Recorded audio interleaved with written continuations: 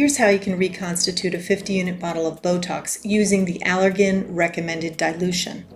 Since the 50-unit bottle is half the number of units in a 100-unit bottle, you should use half the amount of diluent. A 100-unit bottle is reconstituted with 2.5 cc's, so we use 1.25 cc's for a 50-unit vial. It becomes a little confusing because there's no clear calibration for 1.25 cc's on a 3 cc syringe. The easiest and most accurate way to do this is by breaking the amount down into 2 syringes. And if you've been reconstituting 100-unit bottles, you already have all the syringes you need.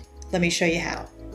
You'll use a 3 cc syringe plus a Botox syringe, which is calibrated in smaller increments. Here you can see that 0.25 is clearly marked on the Botox syringe. In that 3 cc syringe, you'll pull up 1 cc of 0.9% bacteriostatic saline, and you'll use the Botox syringe to drop the remaining 0.25 cc's of saline.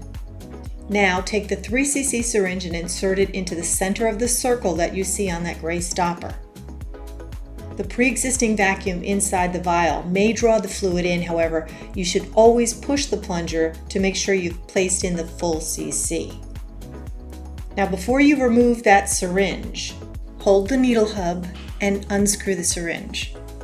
You may hear a slight hissing sound as the vacuum inside the vial is released, and this action makes it easier to withdraw volumes without creating air bubbles inside your syringe.